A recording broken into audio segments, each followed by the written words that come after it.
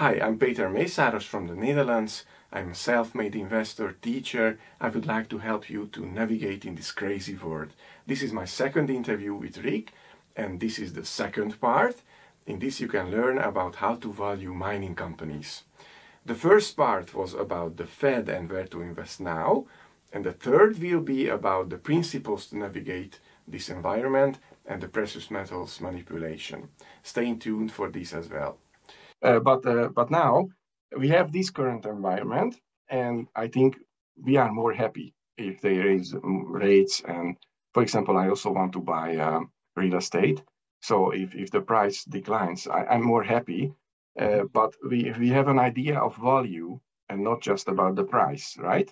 So could you please summarize how to calculate the net asset value of a company, for example, a mine? Or should I tell my version and you correct me? Well, first of all, yes, you should tell your version, but I need to say that you're never going to get it really right. The idea is just to get it more right than your competition, and to have a sense too that if you don't have an opinion as to value, price information is irrelevant. Yeah, that's true. So let's let you start with that caveat. Oh, okay. So I summarize it. We don't have a limited time, but yeah, of course, I research first the background, the management, and so. But now we get to the numbers, and then what I do is I see what asset the company has, what assets, and then I imagine or I research out what cash flow from these assets I can expect, ideally for the next 10 years. And then I discount them with a formula. And there you are, we have a number. And I use a 5% discount rate. Am I close? Yeah, you're very close. Okay. In terms of my discount rate, mine floats. Mm-hmm. I use on current net present value, the US 10-year rate plus 300 basis points. Okay. And when I decide to be more sophisticated than not, which by the way, doesn't make me more accurate, it just somehow makes me more confident. I look at the futures market in the US 10-year treasury, and I add 300 basis points to that. So if the yield curve is steepening as an example, I use higher terminal interest rates. I look at enterprise value. Okay. Yeah. Which is to say, I don't penalize companies that don't have much debt. Rather than merely looking at market capitalization, I look at enterprise value to net present value as my valuation metric. Okay. And I also attempt from a qualitative viewpoint to understand redundant assets and developmental stage assets. For developmental stage assets, of course, you need to do projected net present values, and you try to discount as best you can for the time necessary to permit and finance, and then you also discount by the probability of them being able to do it and you being right. What's important in all of this is two things, Peter. The first is investors need to have the understanding that price information is irrelevant if you don't have a sense of value. And the second is to understand that you're never going to get it right. Yeah. The search for perfection is a different form of procrastination. I, as an example, often use a matrix, both of commodity prices and also of probabilities. The commodity price matrix gives me a sense of whether I should assign any value in my valuation to optionality. And it also gives me the ability to stress test. So as an example, if the copper price is at $4, I'll run a $4 case. I'll run a $3 case, and I'll run a $7 case. I don't believe in any of them. But the fact that I have a matrix of valuations gives me a better way to put the price information in context. I forgot that. For example, in case of gold, you do it with $180 perhaps an optimistic 2,200 and a pessimistic 1,500, or your choice. Yeah. Okay. I must tell you that my optimistic case is more optimistic, but anyway. Of course. So I think we both expect from gold higher dollar term value, but yeah. And do you use like when you say that the base rate of the U.S. Treasury plus 300 basis points? Yes, sir. Do you use like, okay, plus 400 or 500 basis point if the jurisdiction is a bit more risky? Do you? I don't. I don't. Sometimes I add in an overlay. In other words, my discount rate doesn't vary much by jurisdiction, but my input cost does. So if I'm assuming, as an example, a developmental asset that's in the United States that's controlled by a company that's an investment grade company and can finance on balance sheet, then the cost of capital that I'm using is prime. If, by contrast, my issuer is a non-investment grade issuer and the project is in Mali or someplace like that, what I use then as a cost of funds is the country's US dollar cost of funds plus, again, 300 basis points. So as an example, Mali as a credit may be paying 900 basis points. And then I assume a 300 or a 350 basis point premium to that. And if my project finance involves a 65% debt stack, and it's $1 billion project, then I assume $650 million at some number like 12.5 plus. In other words, I don't discount it differently, but I factor in a cost of capital that in and of itself factors in political risk. Okay, so the cost of capital is higher. Okay, and when there is no cash flow yet, then you wait for the feasibility study, or not necessarily? Not necessarily. Okay. I like to be early if I'm rewarded for being early.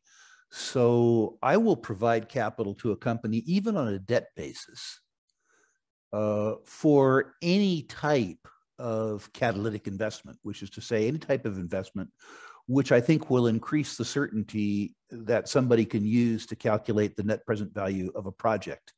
Even a preliminary economic assessment. If I see a junior company with an exploration asset that's got enough holes in it that I can define a target size with some probabilities, and the company is going to do a preliminary economic assessment.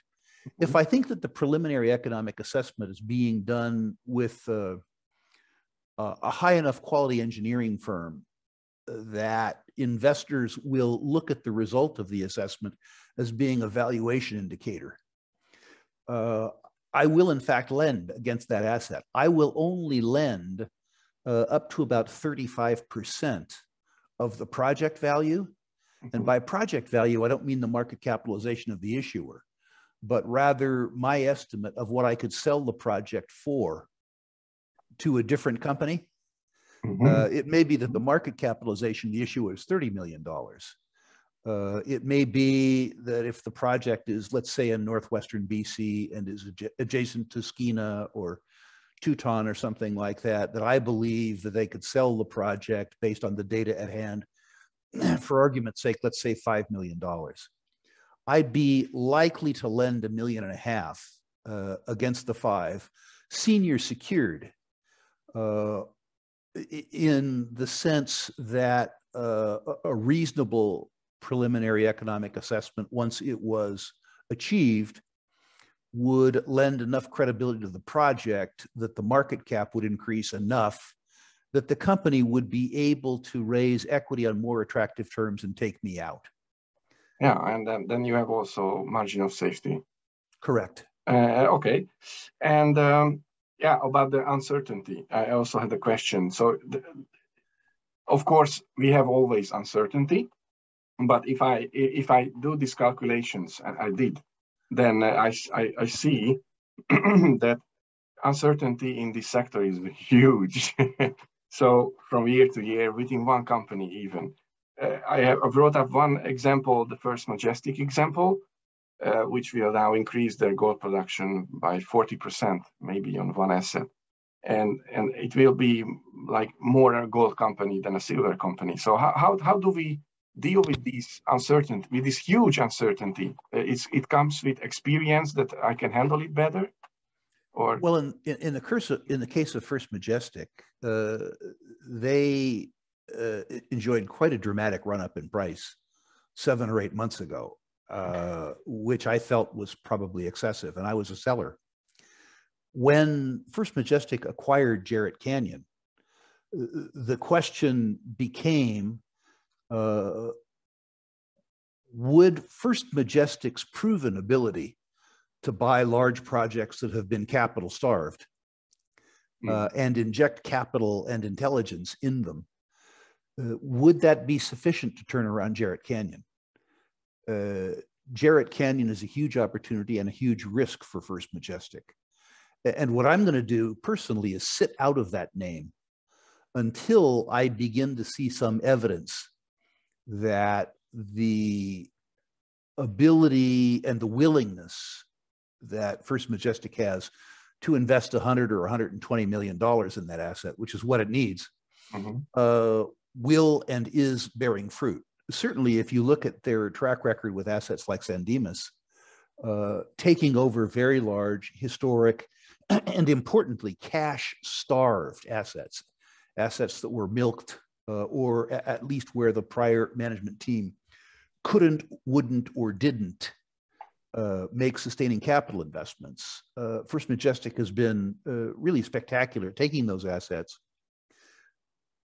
taking the hard steps necessary to turn around the assets, including very, very, very large capital investments, and restoring them to incredible profitability. So I am, in my own mind, believing that the team can do that. But until they've demonstrated it to me, I'm staying out of the way. Yeah, I learned from you that Keith Neumeyer can allocate the capital wisely. Okay, and if we discuss one company, can we a little bit just touch Trilogy? Because now, yeah, a few months ago when it was also the price declined because their dear government did not approve their project immediately, the road building. Do you think it's a good value today, or shall we think like, okay, if I buy this company now, I buy an asset which will come into production in 7 or 8 years. We put this aside, and then probably also the copper price will increase, and then I will be happy if I can do this work now, this investment now. I am a very small scale Trilogy investor. I'm a sucker for grade, and I'm also a sucker for exploration upside. I think Trilogy represents a district, not a mine. Okay.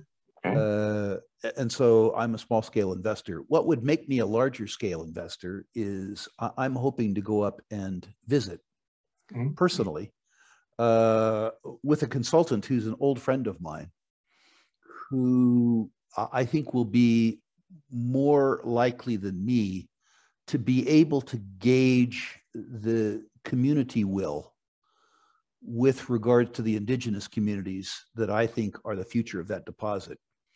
If the Coordinated Council of Tribal Governments in Alaska, the 11 tribal governments in Alaska, got solidly behind the project, and if there was enough sense in the community that the community would tell the federal government, the state's not the problem, to get out of the way and let this happen, this project happens. If the Native councils tell Mr. Biden that they regard him as a white racist interloper, impeding their economic development goals, this project gets approved.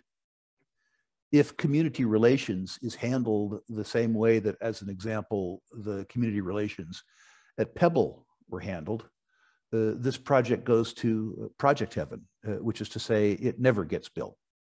So you're going to have to analyze the company's community relations efforts, and you're going to have to analyze the sociology, not only of the local and regional bands, but rather the local and regional bands' ability to mobilize the political will of the native community of the whole state of Alaska. Okay.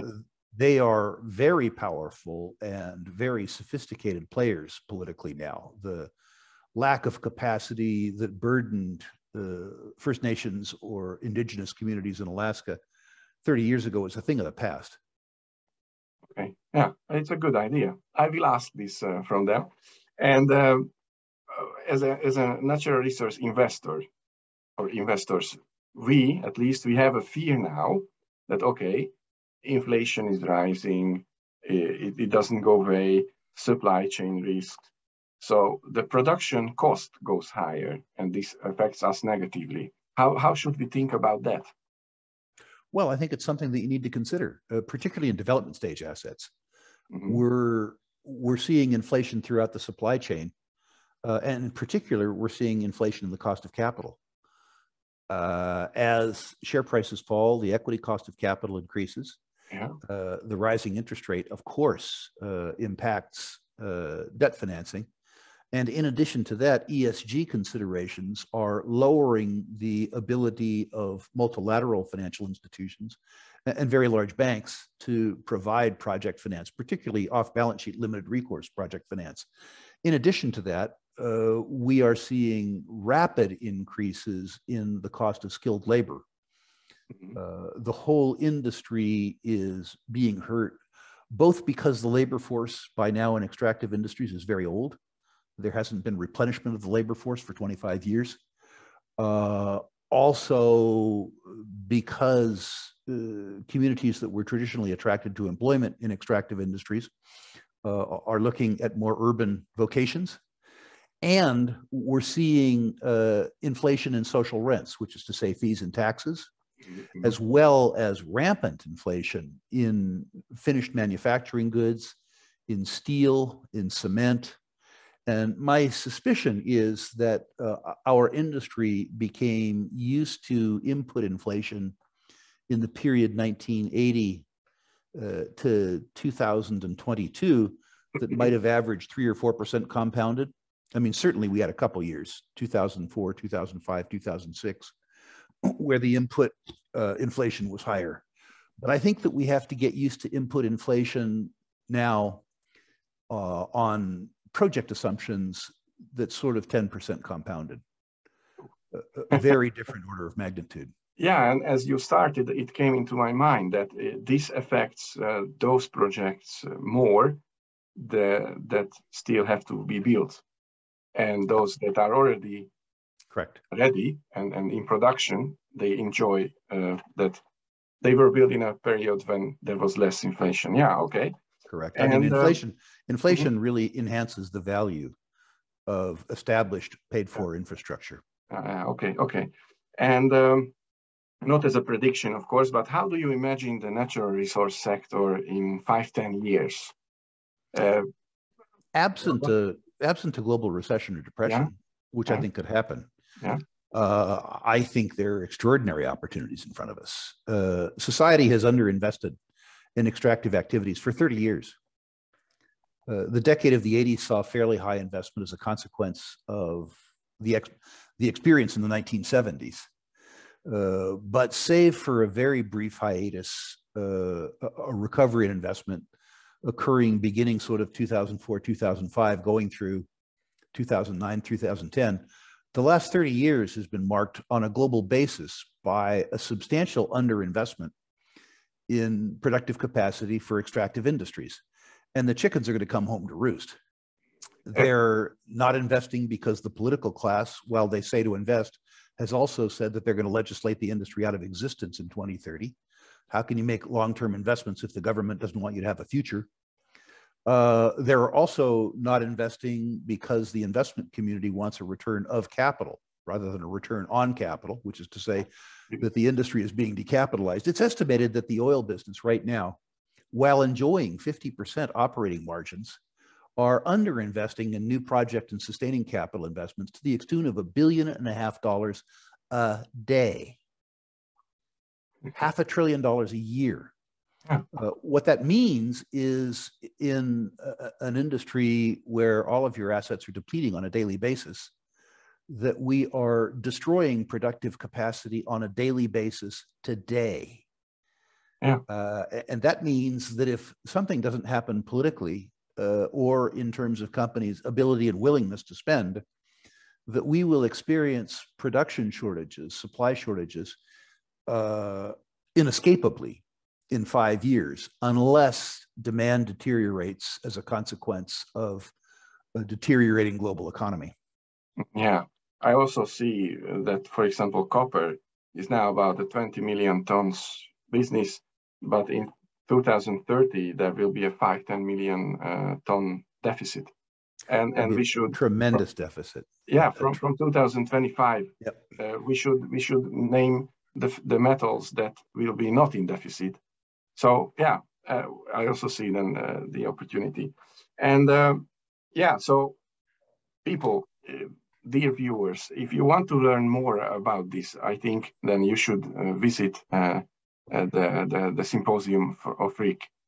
He did not made me to tell this. I'm just a satisfied customer. So I think if you go there, it's in a few weeks, about a month from now. So you still have time. You should go there. You can learn a lot. If you go there, you get immediately a list of stocks where Sprott and Rick invest its own money, and you can learn more about that. So I think it's really good value, I think, and I support that. So am I mistaken, Rick? Well, to demonstrate that it's good value, in every educational product that I've put on for the last 30 years, I've had a full money back guarantee. So if you pay the commission, the tuition, pardon me, and you come down to Boca Raton, July 26th through 29th, and you don't think you got your money's worth, I'll give you your money back. I don't know of any other investment conference on the planet that has that much confidence in their curriculum and in their track record to make that statement. I've been making that statement for 30 years, and I'm delighted to say that the products that we've delivered over 30 years have been so outstanding that we've had to refund substantially less than 0.5% of the tuitions that we've charged over the last 30 years. But nonetheless, the economic risk is mine. Yeah, and I paid the ticket, so I will be there. That's the goal. Thank you for watching part 2. Please don't forget to watch the first part and the third part later.